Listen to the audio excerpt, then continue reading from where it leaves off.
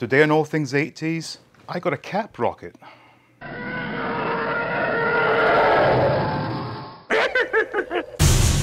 Welcome back to All Things 80s, and if you're of a similar age to me, you'll know exactly what this is.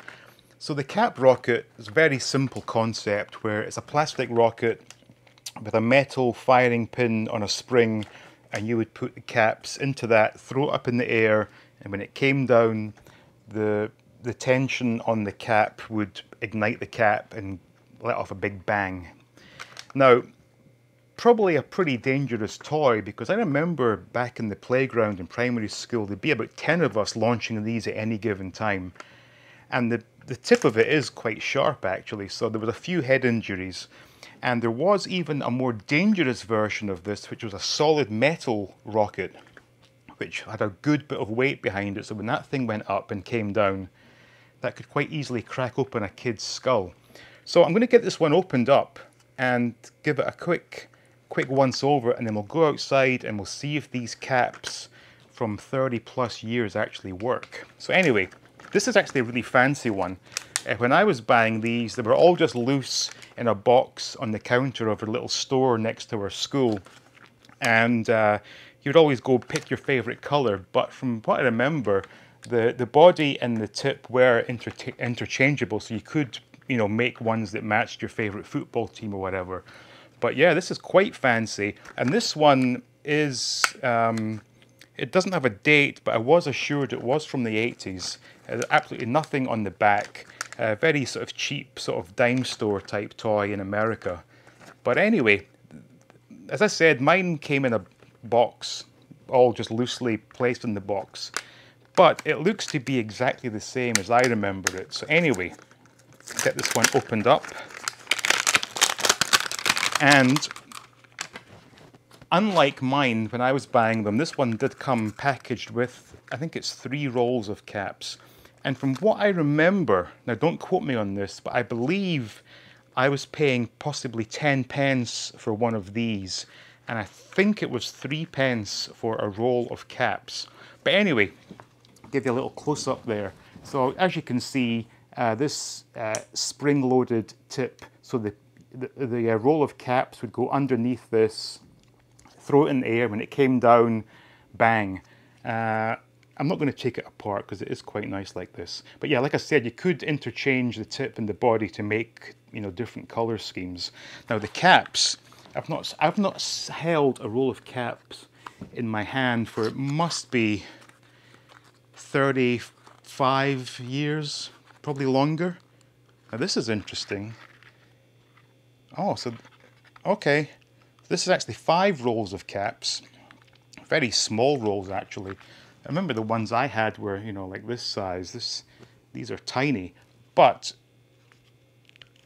they do come apart. So hopefully, we'll be able to get some good explosive action here. What the hell's wrong with this? Ah, there we go. So, as I said, you would probably tear off 2 or 3 of these caps. Now these are stuck together, which is unfortunate. Let's see.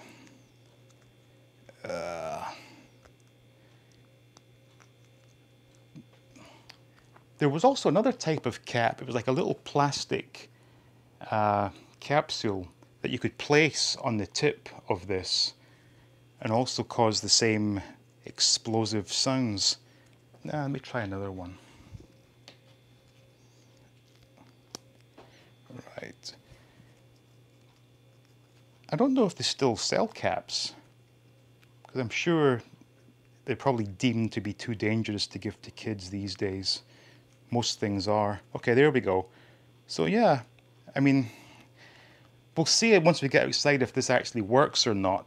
But you would tear off a small section like this and then place it under the spring, and you make sure you get the cap actually under the pin. So we have one ready.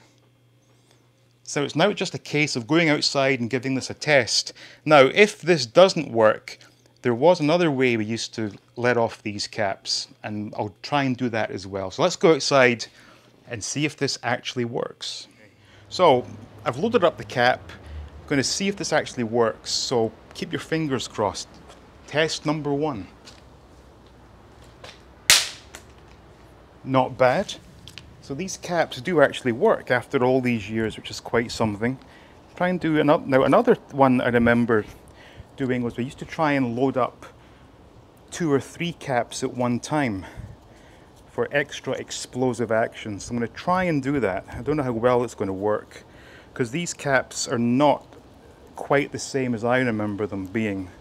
But nevertheless, we'll give it a quick try. So try and make sure you get them lined up over each other.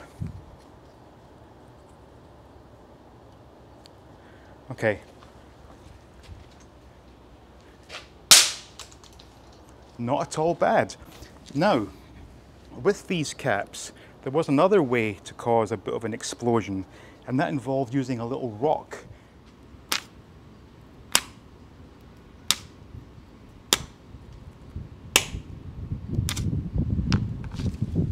Okay, so I realised that filming this outdoors wasn't the best idea, so here's an example of what it's like to scratch on these rolls of caps.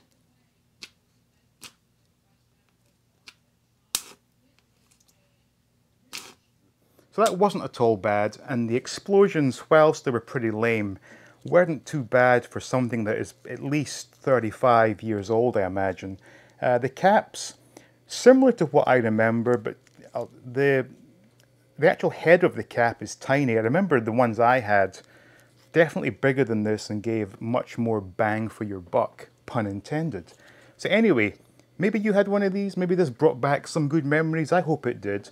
But anyway, I want to thank you for watching. I want to give special thanks to the Patreons and ask you all to please like, subscribe, and as always, stay tuned for more videos from All Things 80s.